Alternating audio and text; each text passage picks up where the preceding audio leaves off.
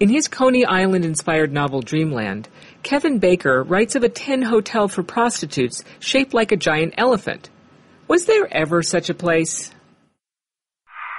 While it wasn't a brothel exactly, there really was a big, tin-skinned, elephant-shaped structure on Coney Island. Its official name was Elephantine Colossus, and it stood on a seedy stretch of Surf Avenue near West 12th Street, where the phrase, seeing the elephant, became a euphemism for picking up local prostitutes. The elephant was built in 1884, and it burned to the ground just 12 years later.